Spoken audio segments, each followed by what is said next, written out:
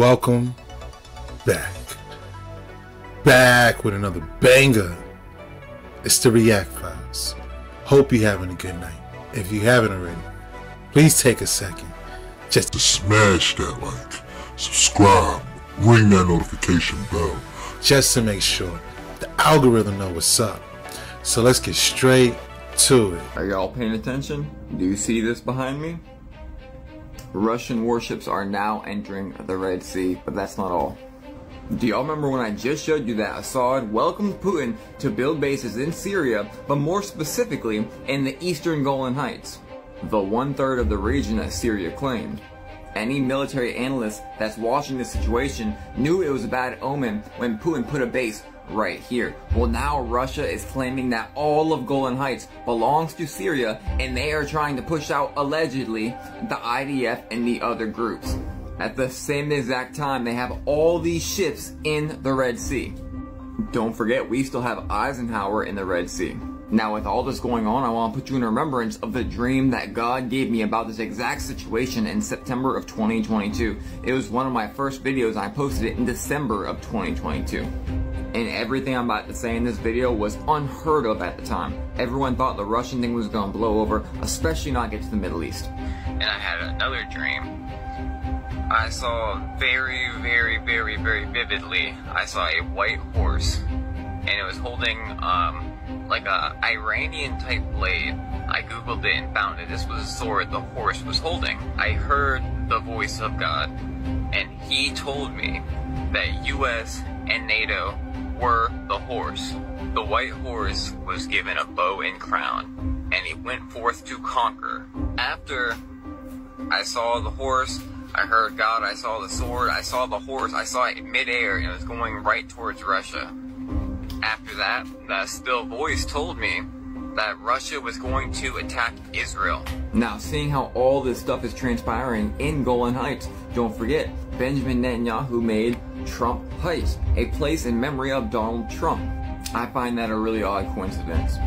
And of course, all this stuff is transpiring right before the eclipse. Does it mean anything? I don't know. To watch the whole video is pinned on my page. Does it mean anything?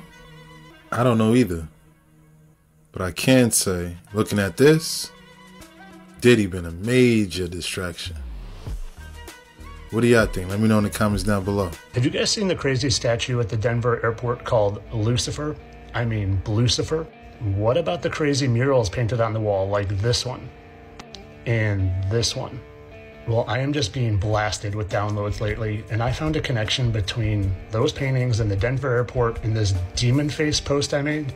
And if you don't know what this is, well, I made a post the other day talking about this condition that they were talking about on the news. Victor Shara? Well, when he sees people, their faces look like demons. And in my opinion, they're just doing that. So when we can see through the veil, we go, oh my gosh, I have that condition.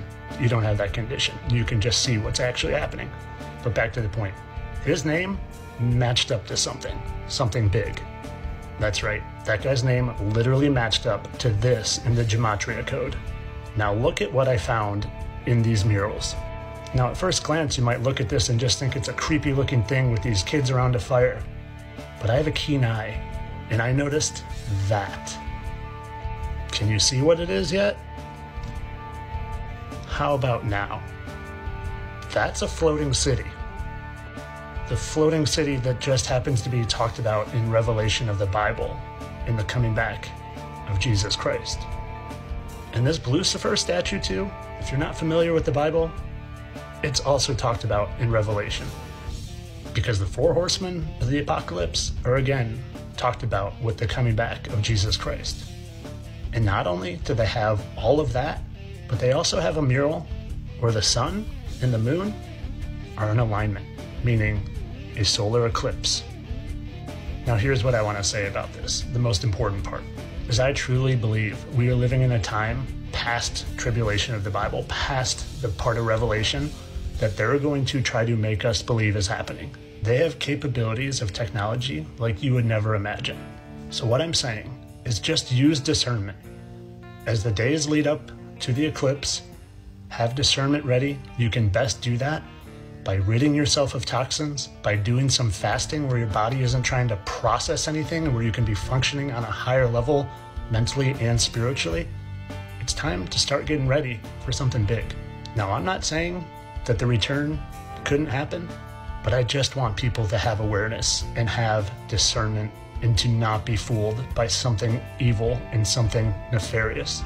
So do your absolute best to get your thinking caps and your spiritual caps on and ready, because I think we're heading into some interesting times.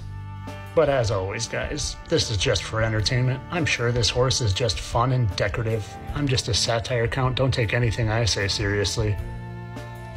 Yeah, the murals are creepy, but he has a good eye to see that in the mural, all the way in the back in that small corner. What do you think? Let me know in the comments down below. The red heifer prophecy is happening on Eid. So many Muslims are freaking out because of the red heifer prophecy, which is a Christian and Jewish prophecy that says once Israel sacrifices its 10th red calf, this will summon their Messiah, otherwise known as the Dajjal. And apparently they're planning this on Eid day. Now, the exact date that they have planned to do this ritual is on Eid. For those of you who don't know, this is the last day of Ramadan. Now, they didn't pick that day at random. This is a very, very specific moment. During Ramadan, all the shaitan are locked up. So any kind of demonic antichrist rituals they're trying to do can't work until Ramadan's over. So they're waiting for the exact time that Ramadan ends to be able to do this ritual. Now, of course, this is not a Muslim prophecy and we cannot say if it's 100% true. But if it is, this could mean we're living in the end of time and we must start preparing for Dajjal's arrival. If this is true for entertainment purposes only. Could you imagine that? What do you think? Let me know in the comments down below. Assalamu alaikum wa rahmatullahi wa barakatuh. I have been tagged in many different types of video concerning the red cow and what is it about. Is it true? Is it false? One, let me tell you something. The whole cow and the whole red cow thing, this is not new, ya ikhwan. This has been like years ago, by the way. And in 2022, matter of fact, they bought the 5 cows. So it's not something recent like a lot of people think. They got it from Texas. They made sure the cows, there's nothing wrong with them. There's no blemishes and so on, etc. Because the way that they have to sacrifice this cow, okay, it has to be pure. And according to their ideology or faith. This is a Zionist faith, by the way, Zionist. And if you read Surah Al-Baqarah, when they being arrogant, when they were playing games with Sayyidina Musa alayhi salam, they kept telling him, tell you Lord what is the color of the cow and so on. They didn't sacrifice the cow, and now they have to go through this ritual. And no, the Zionists, we're talking about Zionists, they deal with black magic. They've been dealing with black magic, and they have to go through this ritual. And this ritual is basically, wal-iyadu billah, is through sihr, through black magic, in order to be, they have to sacrifice this red cow so they can be pure from all the sins and all the evil. They're going to be in Jahannam, by the way. It doesn't matter how pure they get. Anyway, the ritual they have to go through is this. They use their verses. God spoke to Moses, and he spoke to Aaron saying, this is the ordinance of the law, which the Lord has commanded, saying, speak to the children of Israel, that they bring you a red heifer, without a spot, without no spots, wherein there is no blemish or no blemish whatsoever, which upon it never became yoke. And you should give her to Eleazar the priest, that he may bring her forth without the camp. And one should slay her before his face. And Eleazar the priest should take off her blood with his finger, and sprinkle of her blood directly before the tabernacle of the congregation 7 times. And one shall burn the heifer in his sight, her skin and her flesh, with her blood and her dung shall he burn. And the priest must take cedar wood and hyssop and scarlet, and that priest shall cast it in the midst of the burning of the heifer. This sacrifice has to take place for the Zionists, because in their small wicked mind, okay, they said this will makes faster for the Messiah to come, i.e. for the Dajjal to come. Alhamdulillah, those who believe in Allah, they will be protected. They will notice he's the Dajjal, and yet all of those will follow the Dajjal. But just let you know, if this happened, ya ikhwan, then may Allah have mercy on us. May Allah have mercy on us. May Allah have mercy on us. May Allah have mercy on us. Wallah, we should take heed. Do not be scared, bro. We can die today or tomorrow. You feel me? And Isa still has to come, alayhi salam. You feel me? So don't trip, but no, get back to your Lord, wallahi. And did you notice that this Ramadan is not like the same Ramadan? It's because of our sins, ya ikhwan. The Palestinians are getting, our sisters are getting, and yet no Arab leaders and none of us doing something about it. We having fun doing Suhoor Fest. We having fun with our families. We having fun in our houses. We having fun listening to music and so on. This is why Ramadan is not the same. May Allah guide us. Salam. Shout outs to Mabu Mecca, MABUMECCA. For real. Just spitting knowledge, you know what I'm saying? Enlightening the information, what's it all about? Of course he was talking to his people, so he that has an ear, listen, right? What you think? Let me know in the comments down below. I find this very interesting. Very. It's crazy. I'm not allowed to talk about this, but we're going to do it anyways. The red heifers are in Israel and they're about to be sacrificed. Now bear with me, I'm going to explain this. I'm going to have to word things a very specific way or else I'm going to get in trouble. So please, I beg you, read between the lines. I'm going to try to do everything I can to keep this video up. Now before I break this down, I have to explain to you guys what the red heifers is and why this means the Dajjal or the Antichrist is going to be here. Now in the religious text in Numbers 19 it talks about this, where the children of that place was commanded to go find a red cow without a spot or a blemish on it, and its life must be ended and burned outside of the camp. Now, there's a specific ritual that they have to do to make this happen. The fire has to be through cedar wood, they have to add oregano, and then wool that was dyed a specific color. And then after this whole ritual is completed, all the ashes must be placed in a vessel with purified water in it. Now, the reason why you're not going to really find this ritual within the Torah is because it's only taught within the oral traditions, which they keep very secret. They don't teach the oral tradition to any women and no men younger than 40. I just got it. Now, the reason why this is so bad is because that group of people, the same group of people that are currently stealing land, think that it's going to be the Messiah that's going to perform this ritual for them. Now, if you guys have been around for a while, you understand that this group of people who they call Messiah, the Christians call Antichrist, the Muslims call Dajjal. And the timing of this is just way too coincidental. The reason why the timing is so weird is because they have to remove Al-Aqsa, the mosque at Al-Aqsa, to rebuild the third temple. And when they rebuild the third temple, that's when their Messiah is supposed to come. So technically, to be able to perform this ritual, they're going to have to remove Al-Aqsa, build another temple, and then do everything. Now, for my take on this situation is that until Al-Aqsa falls, I'm not too concerned with it. A lot of these people make a lot of promises that they don't keep. They lie a lot. And because this group of people has a very bad track record of lying a lot, I don't trust anything they say, and they can claim that they can do whatever they want, but until I actually see it, I don't believe shit. It's very interesting how one's good equates to two bads. Unseen footage of the red heifers being selected right here in Texas. Let me translate what he said. Okay. He said that we think we found a red heifer. Now, you may have seen stories about red heifers and biblical prophecies going around, but what does this all mean? And why is it important? And why should I even care? Well, the Faith and Friction team was actually there on site when all of this took place right here in Texas in December of 2021. We've been following along with the front row seat to all that's been happening. So be sure to subscribe and follow us. We are putting together a ton of footage and interviews from that day. But in the meantime, here's some exclusive footage from the red heifer selection. Okay, let's see. Okay, open it. Hey, hello.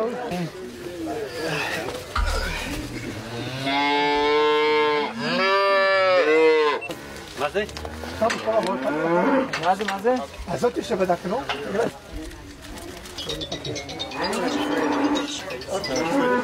And we're hoping today, we just said a small prayer, we just said now, we're hoping that God will help us inspect and find the right red heifer, if it's one, if it's two, if it's many, as many, so. Shout outs to Faith and Friction for the unseen footage. Very interesting. I wonder if they're going to travel overseas, get that footage as well. That'd be crazy. What do you think? Let me know in the comments down below. So there is a lot of misinformation going around right now, and our job is to try to help clarify some of that as it relates to the red heifer. One of the questions that comes up often, which is a good question, is are the particular red heifers that are in Israel genetically modified? And the answer is no, they are not modified at all. And the ranchers have been working for 40 years at breeding these. The other one is about the altar. There's rumors going around that there's this big altar that's been put on the Mount of Olives ready for them to do the ceremony. That is simply not true. It is a false video that was put out by CBS. Can't trust them. If you go to our website, you can see where I did a video lately giving more description about this. But it's exciting to be here. Things are happening, but they are not genetically modified, and there is no altar at the present time. Very interesting, you know? That's good, man. Someone, you know, to take care of that misinformation and set the record straight. So I was like, man, this thing got put up fast, right? As he said, this is prophecy watchers. So, I don't know. Tell you the truth, I'm not out there. If you know, let me know down in the comments down below. Hey, we're coming up on Passover, and here's a red heifer update. Israel now has 4 red heifers that are still remaining kosher. They're looking forward to sacrificing at least one of these red heifers at Passover this year. At this point, they already have the altar built, and they already have the land purchased where this sacrifice will take place. So, could we be seeing a temple built very soon? Well, at least the gold portion of this temple could be there already. A recent rabbi has traveled to Ethiopia where gold was given for the restoration of the 3rd temple. So it looks like things are falling into place, and we could see that red heifer sacrifice on Passover of 2024. It's been over 2,000 years since there was a kosher red heifer that could be sacrificed and ashes be collected for the purification process of Israel. Could we be looking at that being fulfilled here very soon? Absolutely we could. This is the end times, and we're living and watching Bible prophecy come to pass. These days, Passover seems so grim. What do you think? Let me know in the comments down below. According to the rabbi and philosopher Maimonides, 9 red heifers have been sacrificed since the time of Moses. The last time such a ceremony took place was just before the 2nd temple was destroyed by the Romans, on the Mount of Olives opposite to the Temple Mount. According to Maimonides, when the 10th red heifer will be sacrificed, we will enter a messianic age. Now, you may not take it seriously what I'm saying, but the Temple Institute is actively preparing for this monumental event on the Mount of Olives. And there is a reason why the Temple Institute wants to perform the sacrifice of the red heifer on the Mount of Olives. You see, during the 2nd temple times, the red heifers had to be sacrificed away from the temple. The Kidron Valley that separated the Temple Mount from the Mount of Olives provided a sufficient buffer zone between the clean and unclean. Now, what is very important to understand is that the ashes of the red heifer mixed with the pure water were used to clean the priests, the temple, and the temple instruments. Of course, today, on the spot where the temple was located, we have the Dome of the Rock and the Al-Aqsa Mosque. And this is a big problem for the Jewish people today, because you can enter the Temple Mount, but you are not ceremonially clean, and you must be careful where you step, because the territory of the Temple Mount is the most holy place for the Jewish people. And there were some parts of the Temple Mount that only the high priest could enter. And this is why the ashes of the red heifer are so crucial in the development, in the building of the next temple. And once the ashes of the red heifer are used to cleanse the Temple Mount, the construction of the temple will begin. I mean, this is some serious stuff we are talking about. And as we look at the topography of Jerusalem, we can see that the Mount of Olives is higher than the Temple Mount. And so, the priest that would be performing a sacrifice on the Mount of Olives would see the court of the temple. And the Temple Institute already has a spot selected on the Mount of Olives where the sacrifice of the red heifer before this year's Passover will take place. So it looks like this Passover will be something very different from what we have known in the past. And the tension is growing as the Temple Institute said that it is very probable that this Passover, the red heifer sacrifice, may happen. And we shouldn't be surprised that at this moment when this is all happening, when all the pieces come together, the tensions between the Arab people and the Jewish people are ultra high. Guys, we are living in incredible times, something that many generations could not witness. We are seeing the resurrection of the nation of Israel, where God gathered the Jewish people from all over the earth. And now there are only the final chapters of the scripture that need to be fulfilled. We saw the birth pains of Israel, but after the pain comes great joy and relief. Great information. The eclipse, the red heifer prophecy. He's right. What a time to be alive. Like, this is amazing. You know? Just to be able to witness all this stuff. It's gonna be in the history books one day. According to Mosaic law, burning the ashes of a red heifer is a mandatory act for beginning the temple offering to God. The ashes of the red heifer is a key element in a biblically mandated purification ritual. These ashes are required for purification in a range of situations, including contact with dead bodies. Numbers chapter 19. Now, with all the bloodshed on the Temple Mount down through the centuries, the mount itself must be cleansed before the temple can be built. According to the Torah, Moses prepared the first red heifer, and from that time until the destruction of the temple, only 9 heifers were prepared. There has been no proper red heifer in Israel for the past 2,000 years. The difficulties of finding red heifers anywhere is that they are not only rare, but the animal must meet the requirements as stipulated in the Torah and in the Oral Talmud.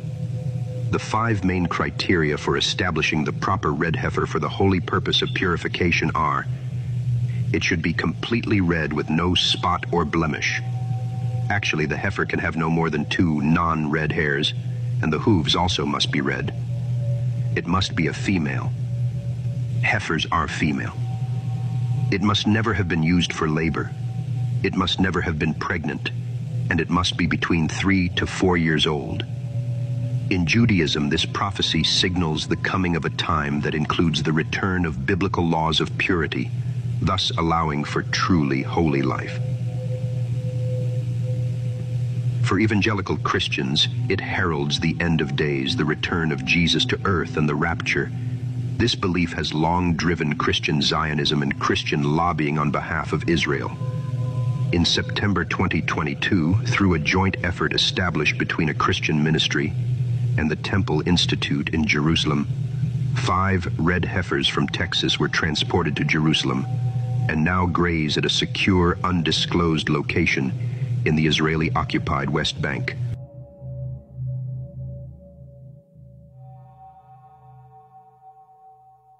Shout outs to Jason Abadi.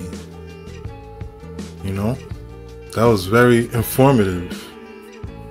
You know, we've been talking about the red heifers, but this really gets into it, you know, especially with the visualizations Weekend is when you're weakened from the weekdays. A daze is someone who's unable to think or react properly, a state of stunned confusion. Words are spells, this is why we call it spelling. Did you know your subconscious mind takes everything you say as truth? When you use these words, your subconscious mind is picking it up as truth. When you say something is good and say it's sick, you're calling yourself sick. Or bless is be less. Words are encoded and they have secret meanings. Veganism saving me, God is good, listen is silent, and love is evil.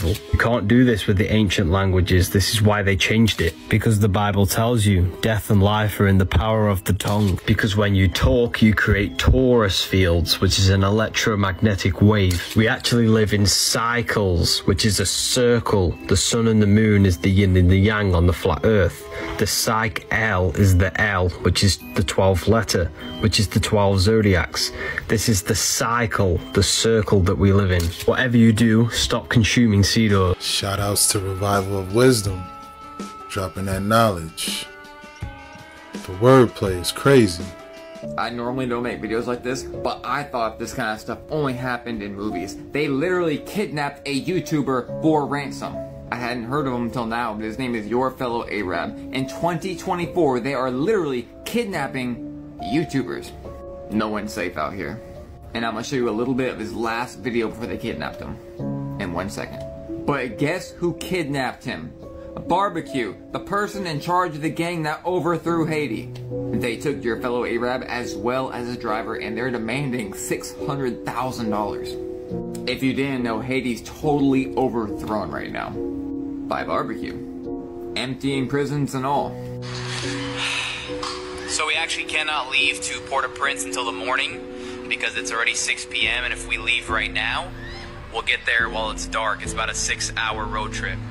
We'll get there while it's dark, and that place is completely run by gangs, so you don't want to be dealing with the gangs. Even though we have safe passage, we're already approved.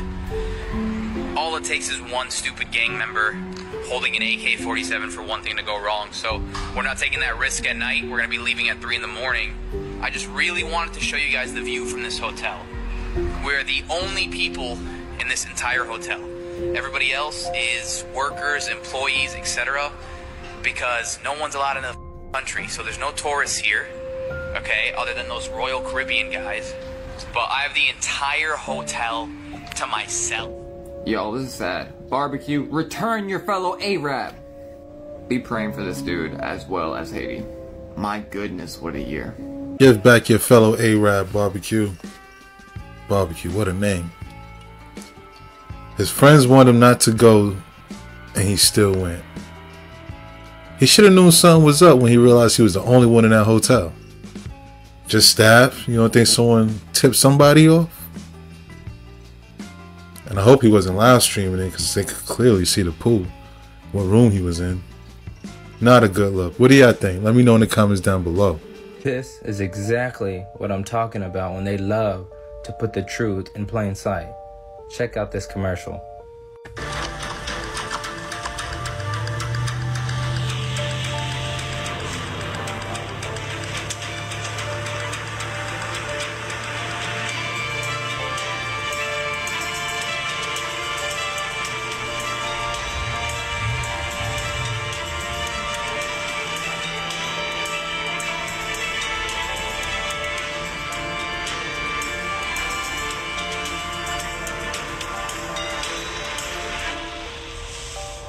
What are they trying to tell y'all?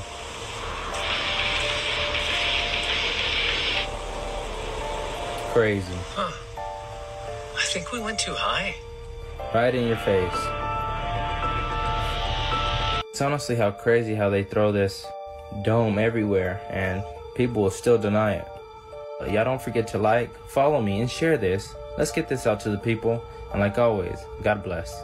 A bank is a river bank because it directs the currency. Money is water. This is why we say liquidity. Sun and moon, masculine, feminine, fire and water. Money is moony. This is the water aspect, the female. Hence why there's a correlation between the full moon and the new moon and the forex market. The moon attracts the water's tides. This is why the sea levels are higher wherever the moon is. The moon has an effect on our mood because we are 80% water. Your birth birth certificate is not you. It's the corporation that you represent because you choose to identify yourself with the name, which is the corporation. When you die, you're called a corpse. You are not the name, you are the I am, which is the invisible intelligence, consciousness. You get charged in a court because you're a battery, and then sit in a cell, a battery cell. Don't use the code SPRING8 to get 26% off. Not real. It's just a dream. Please. No way. Did The Simpsons do it again? Did they predict the rapture? Well, watch this and we'll talk about it. What's happening? It's the rapture, Shauna. The rapture. The virtuous have gone to heaven, and the rest of us have been left below. God wouldn't spring the rapture on us unannounced. He'd send us signs. Marge is right. The rapture isn't coming. There haven't been any ominous signs. 3:15 p.m., May 18th. Read Newstrip, dumbass. Did the rapture come? I can't recall. Oh, in fact, I can recall, and it didn't, and you suck. Hey, fatwad, here's another thing you didn't predict. Hey, there's that jerk who tried to save us. Does rapture, Einstein? My prediction says you couldn't predict 6 o'clock at 5:30. 3, 2, 1. I was right! And there's the earth, so beautiful with your many rings. Okay, before we begin, this is my personal opinion, speculation, a theory, and all for entertainment purposes. And let me also make this clear. I am not telling you that they have predicted the rapture. I just want to point out a coincidence. Okay, so now with that clip, we had Homer talking to Marge about the rapture. She tells him God would send signs if there was a rapture. And then Homer makes a joke, oh, well, I guess there hasn't been any signs. And then the devil comes to his door, symbolizing the things that we are seeing in the world. It is so blatantly clear, so blatant that Satan rules this world. There are signs everywhere. It is blatant. So we have a joke there. And now Homer goes into this whole scenario or whole rabbit hole of finding out the actual date to the rapture. Now his calculations point him to May 18th. He then tells the entire town, they all get ready for May 18th, and nothing happens. He is then scoffed and mocked. But then he realizes he messed up on his calculation. He forgot one day. So the real day is May 19th. And in that episode, he was correct. He was raptured on May 19th. Now you may be asking, okay, Matt, what's going on with May 19th? Well, I guess it's just a coincidence that after the eclipse on April 8th, 40 full days later, ends you up on May 19th. Now, what is May 19th? It is Pentecost. So you have the Great American Eclipse on April 8th. You have 40 days of repentance, leads you to May 19th, which ends up being Pentecost, when the church was born and the Holy Spirit descended upon us. Interesting. So you have Homer sounding the alarm about the rapture coming. He gets the date wrong. Everybody scoffs and mocks at him. But the next day, May 19th, it actually happens. Could that symbolize everybody being mocked and scoffed right now, calling the rapture for April 8th? Nothing happens. But on Pentecost, something happens May 19th. I guess we'll have to find out and see. Now, we know the Simpsons have had their fair share of coincidences of predicting future events. Is this another one? Now, I'm not telling you the rapture is going to happen on May 19th. Nobody knows. Nobody knows. I just found this interesting. I thought it was a fun topic. I thought it was a coincidence, and I wanted to bring it to you guys for you all to see and meditate on and to find entertainment from it, all right? Do not harm the messenger. I know people are going to freak out. Oh, you're predicting it's not going to happen. I'll meet you on May 20th and blah, blah, blah, scoffing and mocking. Like, I'm having a fun time here, guys. Just trying to have a fun time. I found this interesting. That's it. That's it. Trying to have some fun here. The Simpsons do weird things. They are right. And this was a interesting episode. And I find it intriguing that May 19th is Pentecost, 40 days after the Great American Solar Eclipse, which represents Jonah and Nineveh, 40 days of repentance. all I'm saying. That's all I'm saying. I am sure we will be here May 20th and everything will be fine, okay? Like,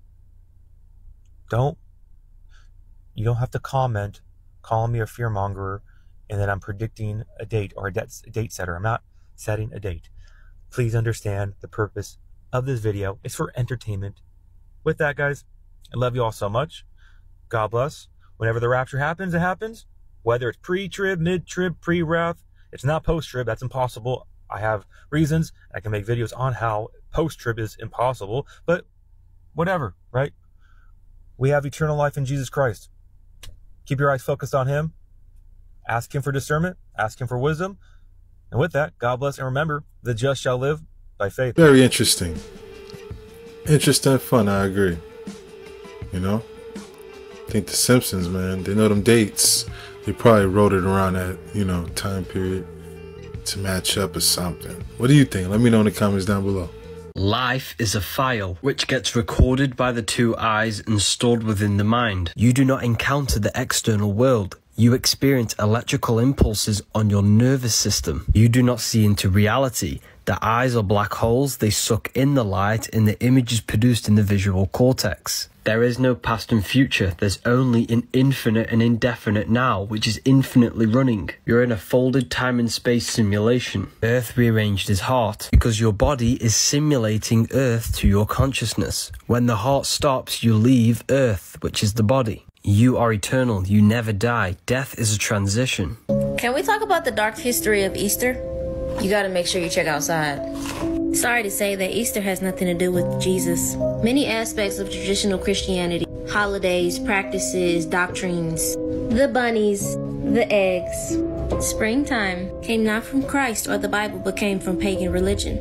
Easter Sunday is a Babylonian pagan holiday, which idolizes the fertility goddess Ishtar. Worshipping Ishtar was intended to ask for her blessing of fertility on the crops and everything else. On the first Sunday after the full moon, they would celebrate by baking cakes, getting drunk, and committing other heinous crimes. Women were required to celebrate the conception by laying down at the temple of Ishtar and having relations with anybody who walks in. There is a very, very dark history on why they color eggs. Were sacrificed, and the blood of the were dipped in the eggs for Ishtar. Want to know the reason there's a bunny rabbit? Rabbits can bear several litters of young each year, meaning they have high fertility. Decorating eggs seems harmless until you consider the origins of it. None of this had to do with Christianity. The bunnies and the eggs are not as simple as they seem, and this holiday is not holy. Y'all be safe. And that's crazy. I remember dipping eggs, you know what I mean, for the Easter hunt. Did not know the meaning. It always got me, you know. You got the Easter Sunday where people go to church, right? Then you got the Easter Sunday where people, you know, hide Easter eggs. Like a bunny. Where'd a bunny come from? As she said, high fertility. That's crazy, right? Hell yeah, it is.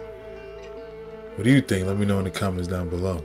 Then why do we celebrate Easter? Why do you hide eggs and bunny rabbits? Well, think about what bunny rabbits are known for. Humping. Dude, you put two rabbits together, dude, next thing you know, there's 100. And then the Easter eggs is fertility. It was for the god of Ishtar. Isn't that crazy? Most people don't know that. Way back in the day, they celebrated by having and making babies. So 9 months later, they could sacrifice those to Horus, the sun god, who was born December 25th, by the way. Now, when do they say Jesus was born? December 25th. He wasn't. And everybody knows that. You go ask any biblical scholar, they will say he was not born on December 25th. Then why are we celebrating Christmas? That the true origins of Easter actually had nothing to do with Jesus Christ. Easter was originally an ancient pagan holiday, which was in honor of the goddess Istra, or Ostara, symbolizing the resurrection of spring. The Easter bunny and the eggs represent the fertility of spring. But somewhere in our history, Christianity came along and changed the resurrection of spring to the resurrection of Jesus Christ, and buried the ancient knowledge of the true origins of Easter. So I just made a video about the fact that Easter is not March 31st. Even though everybody's going to be celebrating it on March 31st, it's not March 31st. If you want to see the video explaining when Easter is really supposed to be celebrated, or should I say Resurrection Day, go watch my video. So on March 31st, 2024, Christians all over the world will be celebrating Easter on the wrong day in the wrong way. As Christians, we shouldn't be celebrating Easter at all. Easter is not a Christian holiday. Easter comes from ancient Babylon, and God called us to come out of Babylon. He said, "Come out of her, my people." But a lot of people just refuse to do it. Some people are doing it ignorantly. They haven't heard that Easter is a Babylonian holiday. But some people have heard it and do know and have gotten the information, and they refuse it. Hosea 4:6 says, "My people are destroyed for lack of knowledge. Because you have rejected knowledge, I will reject you." What Jesus did on the cross and raising from the dead is way too serious to be celebrated in the same way that pagans in Babylon celebrated their gods. It's blasphemy. I hope you take this video seriously. So what is Easter all about? Do your own research and look this up for yourself. Don't believe it just because I told you. Always seek confirmation from the Holy Spirit. Ask God to reveal this to you if it's true. So in ancient Babylon, there was a goddess that they worshipped named Semiramis. She was the goddess of fertility, and they used to celebrate her by basically, I'm just going to say it, having a big, it's sick. They adopted the rabbit as a symbol because rabbits are very, what's the word I'm looking for? Promiscuous. Rabbits mate a lot. I'll just say that. So that's why they adopted the rabbit as a symbol. They also adopted the egg as a symbol of fertility. And they would have these huge orgies, and obviously there would be a lot of pregnancies during this time. The babies would be born 9 months later, right around Christmas time, go figure. And then 3 months after that, we have Easter again. And the babies that were born 3 months earlier from the pregnancies that took place the Easter before, they would take these babies, and I have to be careful how I say this because I don't want this video to get taken down. They would offer these babies to their god. I think you can fill in the blank. And then they would take the eggs that they adopted as their symbol, and they would dip these eggs in the red substance that came from the baby's offerings. And this is where dying Easter eggs come from. This is where that tradition comes from. Oh, but that's not what it means to me. It doesn't matter. It doesn't matter what it means to you. Yo, we cannot do these things and place our own meanings on them. That's not going to cut it on Judgment Day. When I learned these things, I stopped celebrating Easter immediately, and you should too. So as time moved on, other languages, other cultures, they worship the same goddess, but they called her different names. Other names of Semiramis include Astarte, Ashtoreth, Isis, Aphrodite, some call her the Madonna, and Ishtar, which sounds oddly familiar to Easter. Ishtar, Easter, yeah, lines up.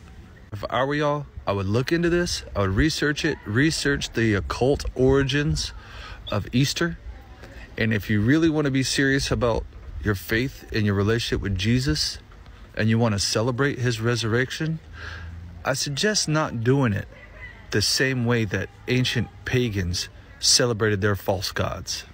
Remember when I told you that you need to check every symbol and the origins of the holidays that we are made to celebrate? Because there are meanings behind it that whenever you ask, you don't get an clear answer. You are told something else, but the symbolism behind the holiday, it means something else. Hi, my name is Sintu and I am an African first.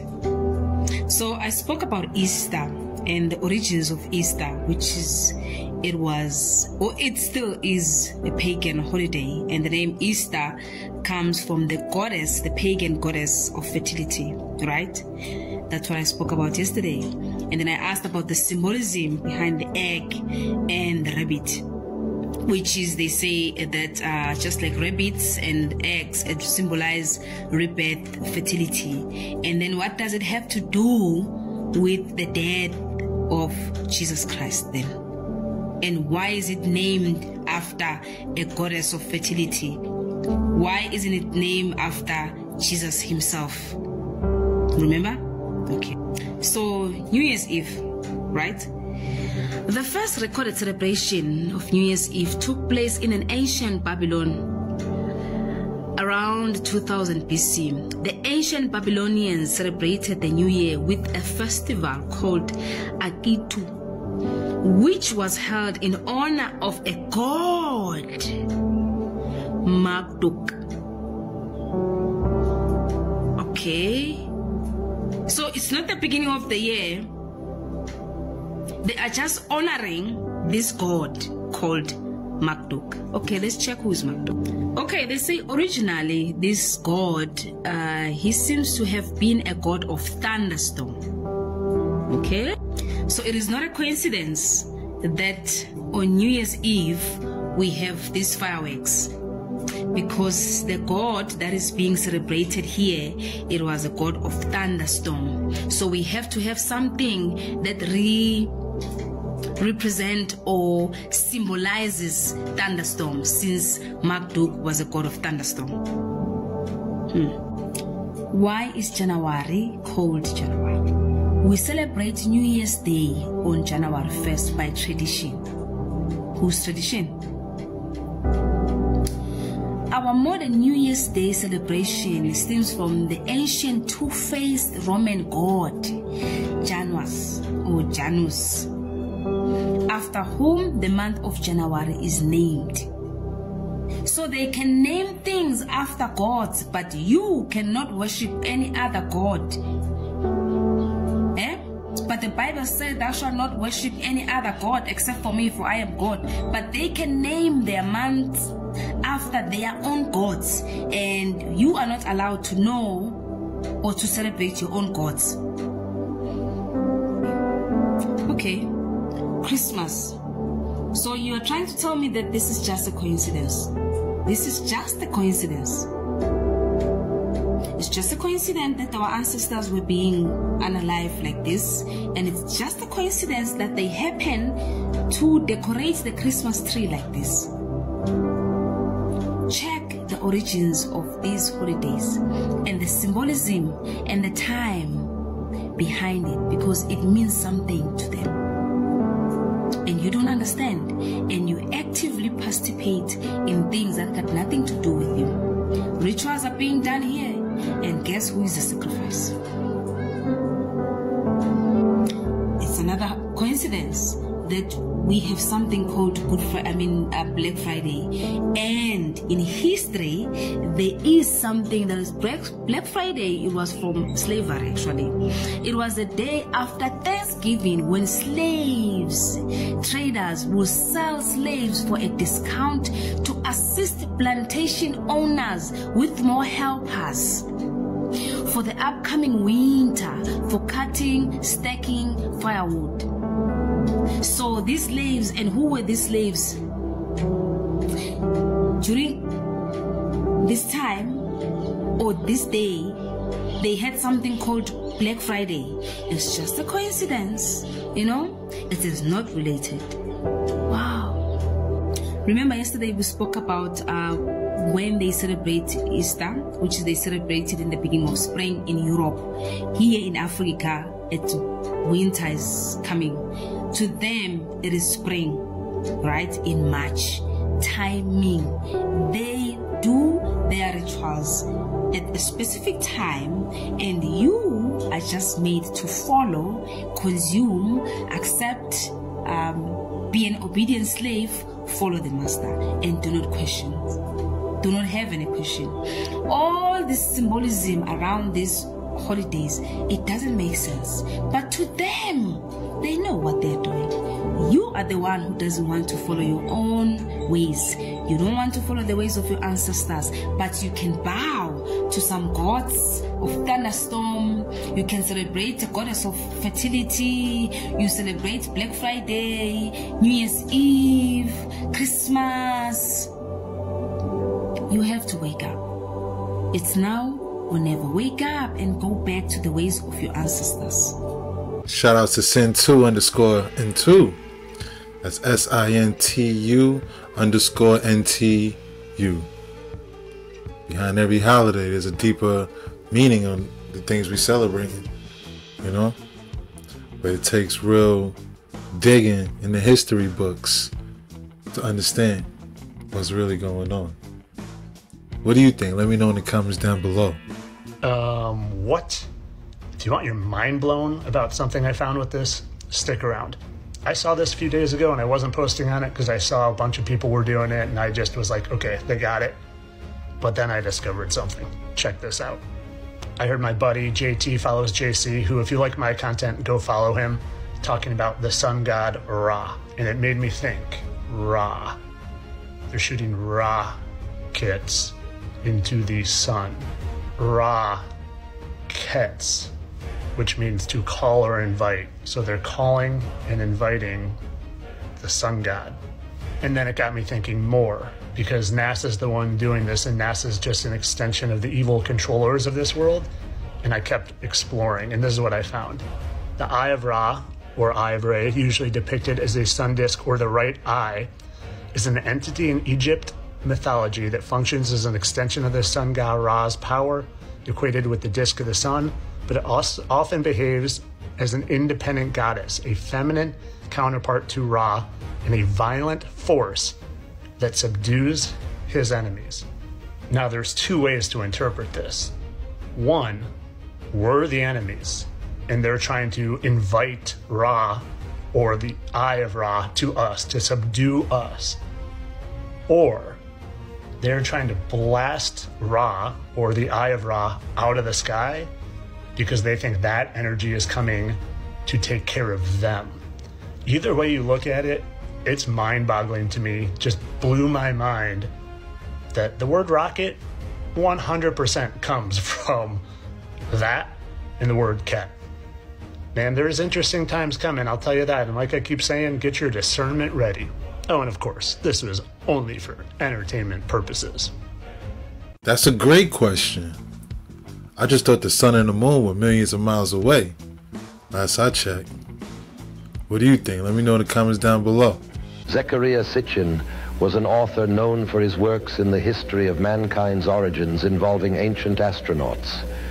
Born in Russia in 1920 and raised in Palestine, he acquired a deep knowledge of modern and ancient Hebrew, other Semitic and European languages, the Old Testament, and the history and archaeology of the Near East.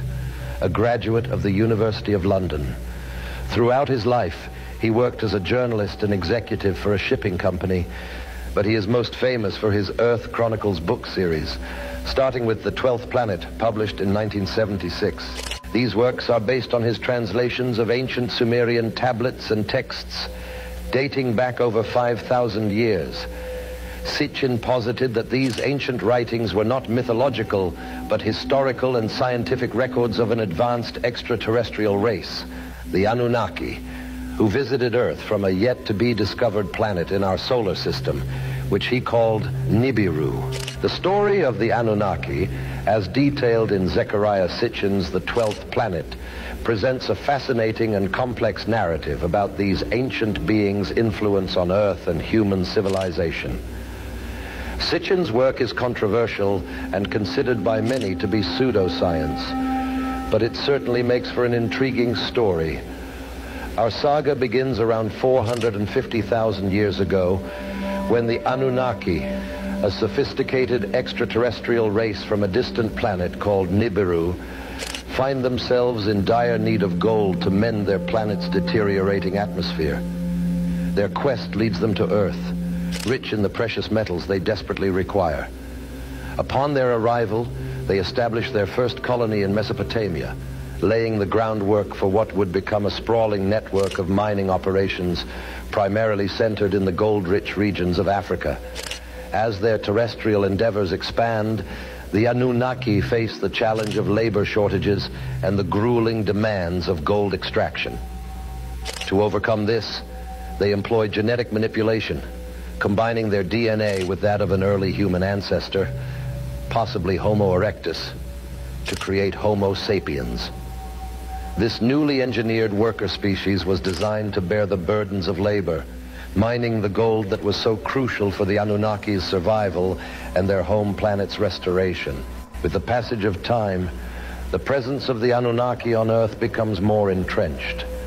They established numerous settlements and city-states, primarily in the Fertile Crescent of Mesopotamia, where they could closely monitor and manage the mining operations and the burgeoning human populations.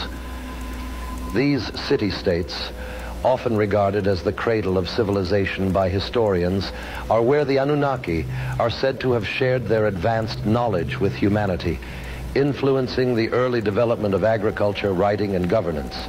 However, the Anunnaki's dominion was not without its challenges. The Great Deluge, a catastrophic flood event, is a pivotal moment in Sitchin's timeline, occurring around 11,000 years ago. This disaster reshapes the face of the earth and serves as a turning point for the Anunnaki's direct involvement with humanity. Following the flood, the Anunnaki retreat from their overt rulership, opting instead to rule through intermediaries and leaving behind a legacy shrouded in myth and legend. As the eons pass, the influence of the Anunnaki wanes, transitioning from direct interaction to the realm of the gods of ancient mythologies. Their legacy, according to Sitchin, is embedded in the very foundation of human civilization, from the architectural marvels of the ancient world to the complex societal structures that have evolved over millennia. Despite the skepticism surrounding Sitchin's theories, his narrative presents a tantalizing glimpse into an alternative history of mankind, where the lines between gods and aliens blur, leaving us to wonder about the true origins of our species and the mysteries that lie beyond our earthly realm. You have to see this. The Grim Reaper may have actually been caught on camera. So this video I'm about to play is coming out of El Salvador, where there have been recent reports of paranormal manifestations accompanying tragic events. Some paranormal investigators say that this was the angel of death caught on camera. Watch this. In this video, you can see the moment that a driver loses control of their vehicle, crashes through a guardrail, and ends up in a ravine. The accident resulted in the death of the driver. Now this is the strange part. Moments after the car crashes, a truck passes by, and on this truck, you can see a dark humanoid figure standing and seemingly observing the car crash. Paranormal investigator Caesar Saggeth believes that this was the angel of death, who is cited in parts of the Bible, and who he says is responsible for transporting souls to the spiritual world.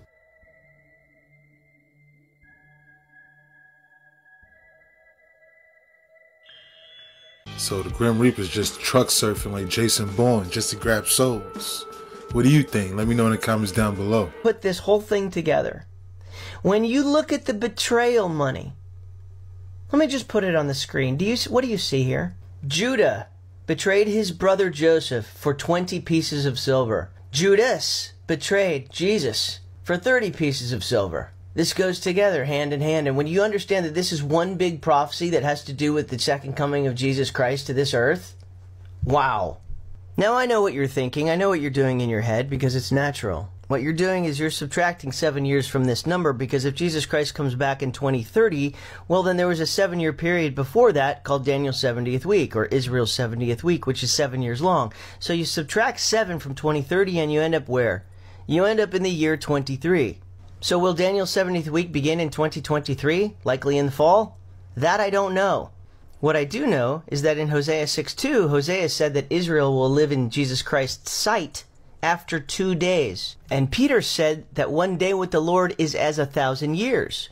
So 2 days is 2,000 years. In essence, Jesus is telling Israel that he's coming back to earth in 2,000 years. From what year? Exactly 2,000 years from what year? We're going to be looking into that on this channel. And it just so happens that there's some things that you can't do with other numbers that you can do with 2030 and with 2023. And that is that 2030 is another form of 23. So these two numbers go hand in hand, 2023 and 2030. In Jude 1:14, he mentions that Enoch is the 7th from Adam in the lineage from Adam to Jesus. Well, guess who just happens to be the 23rd? It's Jacob, Israel, and 7 plus 23 is 30. Also, 20 plus 30 equals 50. 50 is a jubilee on God's calendar, and many believe Jesus will return at a jubilee. Now again, I'm not here to make any predictions. That's not what I'm doing. I'm studying a King James Bible, and I'm just trying to get some exegesis. I'm trying to exit the facts out of the text. The fact is that Joseph is betrayed as the type and shadow of Jesus Christ. He is betrayed for 20 pieces of silver. Jesus is betrayed by 30 pieces of silver. Both by Judah or Judas. Both of them, Jesus Christ returns in a vesture dipped in blood. Joseph's coat was dipped in blood. Jesus predicted this, both pointing back at Joseph and pointing to himself by dipping a sop in wine, wine representing blood. Okay, I wanted to show you the chronology. It's a coat of many colors, so I used little many colors to show this to you. But I wanted to show you the connections between these prophecies. Okay, on the left, we've got Genesis 37. This is verse 3, 26, 27, 28, and 31. So it's chronological.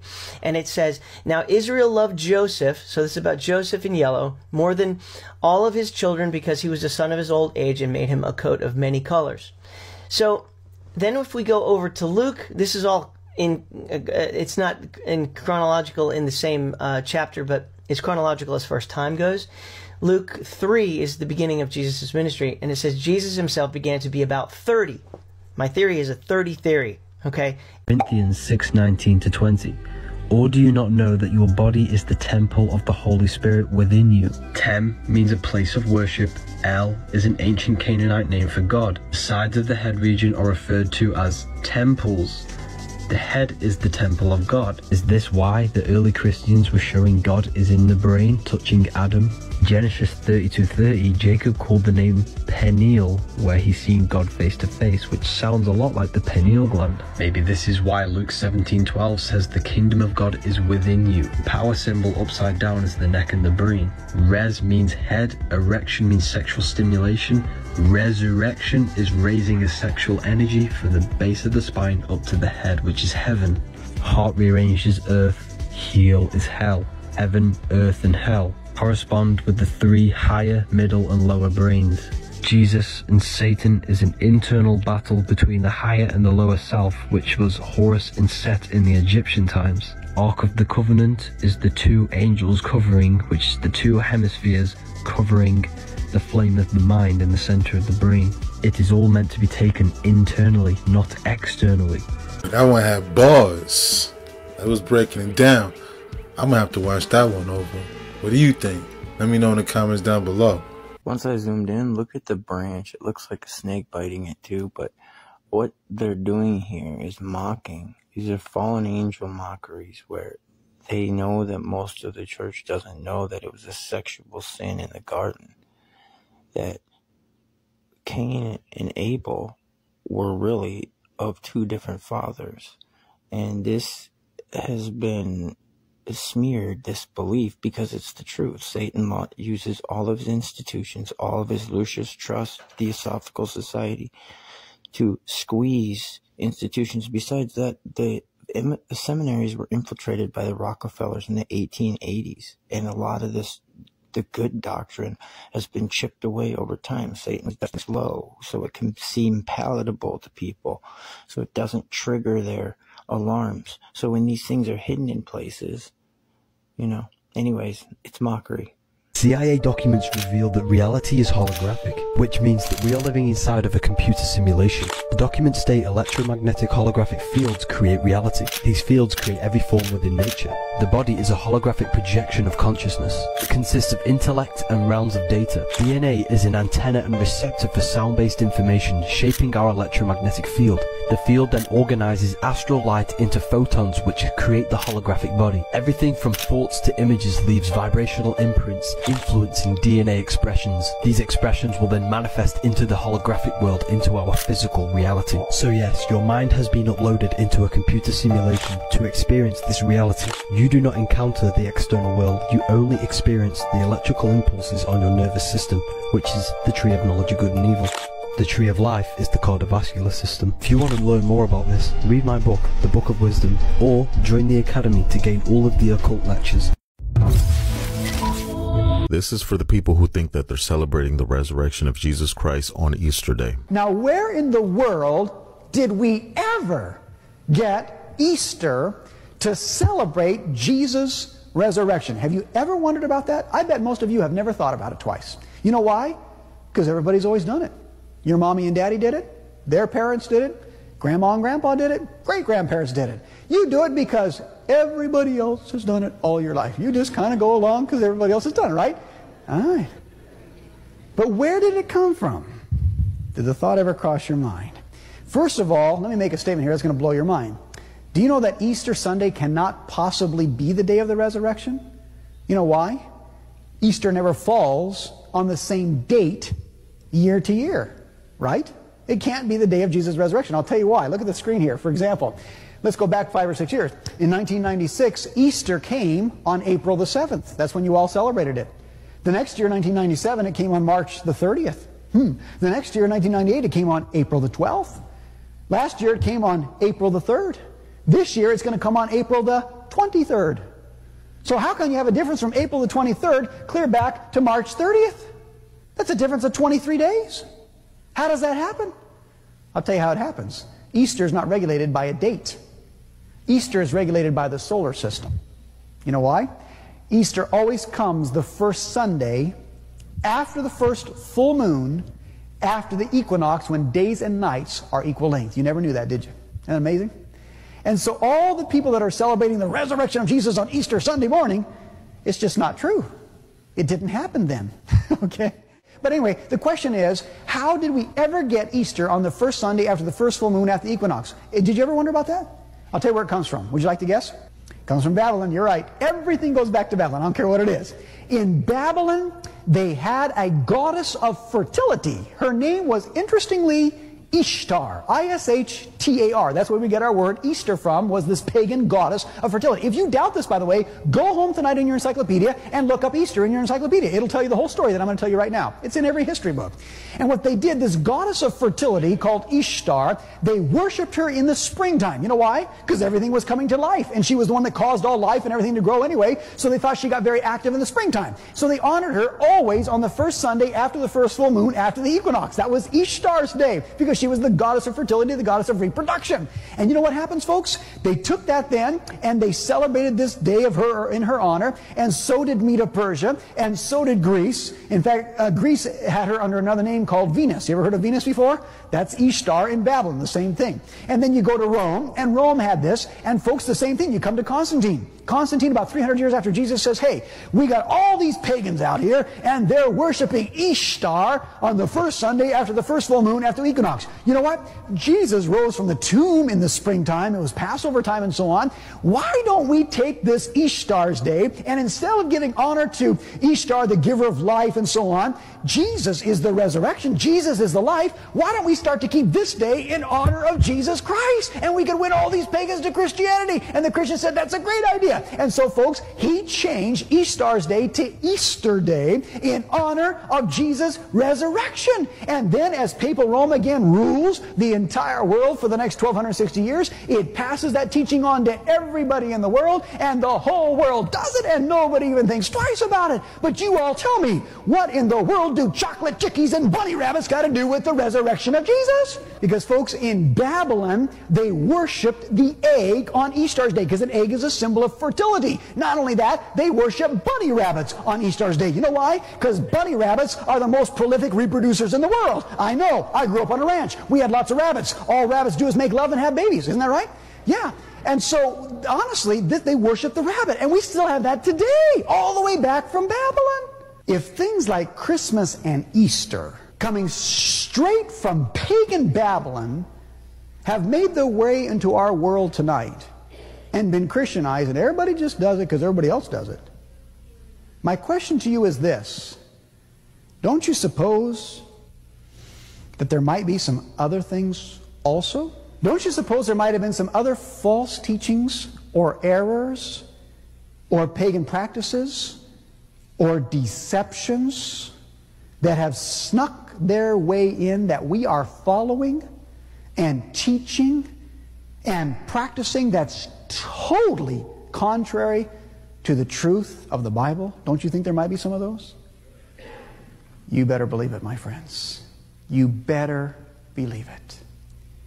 There are many, many things not only in our world, but also in our Christian world today, that we believe, that we teach, that we follow, and that we practice many things that are totally contrary to this Bible that you're holding in your hands tonight. History is repeating itself. And I'm going to tell you something. If the devil was so successful to deceive everybody at the first coming of Jesus, because they were so entrenched with the false teachings of Babylon at that time, don't you think the devil has redoubled his efforts in these last days? You better believe it, folks. The Temple of Set is a religious organization founded in 1975 by Michael A. Aquino and a group of members from the Church of Satan. These individuals were seeking a more serious and in-depth form of spiritual practice than they felt was available in the Church of Satan at the time. They were drawn to the figure of Set, an ancient Egyptian god associated with chaos, the desert, and storms, but also with the positive aspects of individualism, strength, and enlightenment. Set, in ancient Egyptian religion, was a complex figure. He was seen as the god of the desert, storms, disorder, and foreigners, and was associated with violence and chaos. However, Set was also considered a protector of Ra, the sun god, during his nightly journey through the underworld. This duality of Set's nature is reflected in the temple's philosophy, which emphasizes personal growth, self-discovery, and the pursuit of individual goals and knowledge. The foundational concept in the Temple of Set is Zipper, pronounced Kepher, an ancient Egyptian term meaning, "I have come into being." This concept signifies self-evolution and the quest for individual realization and transformation. Members of the temple, known as Setians, engage in magical practices and studies aimed at personal development and achieving a higher state of consciousness. The temple views Set not as a deity to be worshipped in a traditional sense, but as a symbol or archetype representing the potential for individual excellence and self-deification. The Temple of Set differentiates itself from other religious movements by its emphasis on personal growth and responsibility. It doesn't prescribe a fixed set of dogmas, but encourages its members to explore their own path within the framework of Setian philosophy. The organization is structured into degrees, reflecting the members' level of understanding and involvement in the temple's practices. Shout out to Jason Abadi. The Temple of Set explained. Yo. Sounds bugged out. What do you think? Let me know in the comments down below. Usually know that Islam has an antichrist of its own, which can be compared to the biblical figure in certain ways. His name? Dajjal, or Arabic for deceiver. He is a man that will come in the last days, performing false miracles, will claim to be the God of the Jews in Jerusalem, and will deceive the world away from the Islamic faith. Now that sounds somewhat similar to the Bible's version, right? But here is where it starts to get scary. Dajjal, in the midst of his rule, is said to be the direct enemy of two messianic figures that will come to oppose his dominion and establish the new Islamic world order. Now, why is this story so unsettling, you might ask? Well, according to the biblical version, the Antichrist does not operate alone, like Dajjal, but rather has an accomplice. You know him as the false prophet, and together, these two individuals wage war on a single man. A man who also claims to be the God of the Jews, performs miracles, and leads people out of the Islamic faith. Who is this figure? Can you guess? His name is Jesus Christ. When these two accounts are put side by side, they seem to be the exact same story, just from different perspectives. The roles are simply reversed. The heroes for one account are the enemies of the other. Islam's Dajjal is the Bible's Messiah, and Islam's Messiahs are the Bible's Antichrists. Now that is a lot to take in, believe me, I know. We haven't even begun to unravel the full mystery yet, But what you first need to understand is that the differences we see between these figures do not make its followers enemies in the same way. Christians are called to love their neighbor, and Muslims to peaceful submission to Allah. It should not be viewed as one versus the other. This video was made in fact for both groups, the Muslim and the Christian. It's for the individual who wants to understand the warnings given by the prophets and apostles of old to make themselves ready for the spirit of truth and the deception that's coming upon the entire world. Many people think the Bible is silent on the religion of Islam, considering it was written nearly 600 years before the Quran. But what if I told you the exact opposite? What if I told you Islam not only plays a minor role in the end times, but can actually be the main character?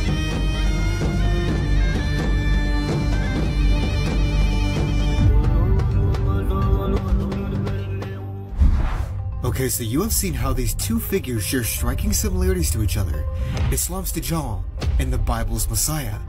But this leaves us with so many questions. As a Christian, you may be trying to reconcile this fact. How could Islam's Antichrist actually be Jesus Christ? And as a Muslim, you may be wondering the same thing, but for a different reason. You have perhaps been taught that Dajjal will be killed by Jesus himself, thrust through by a spear, upon his return. But this confusion is actually where the heart of the issue lies. The man you see here, who is said to defeat Dajjal in battle, is named Isa al-Masih, or in other words, Jesus Christ. What we are looking at in the accounts is none other than a battle between two men who claim to be Jesus. And now you see the mystery unfold. The two greatest religions on earth, which combined account for 53% of the total world's population, both claim to produce a version of Jesus near the end of time. But what is most interesting is that both accounts warn of the other as being a false Christ. Confused yet? For false Christs and false prophets will arise and perform great signs and wonders so as to lead astray, if possible, even the elect. Now this seems to be a general warning of a great number of false prophets and false messiahs that will rise up to deceive the flock of God throughout history. And believe me, we have already had plenty of those. But on further analysis, the biblical Jesus can be seen given very specific warnings about one specific figure. If anyone tells you there he is out in the wilderness, do not go out. Or here he is in the inner rooms, do not believe it. That's a wrap. I hope you enjoyed tonight's rabbit hole. Before we go, I want to give a huge shout out to Sherry, Tarika, April, Top Rope Takeover, Ashley, ER, Forever Faded, Nola, Marie, Harry, Dukester, and Brandon. I appreciate y'all's support. Thank you so much. If you haven't already, please take a second just to smash that like, subscribe, ring that notification bell, just to make sure the algorithm knows what's up. So what we're gonna do, y'all. That's right. Run these numbers up. Thanks again. Until next time.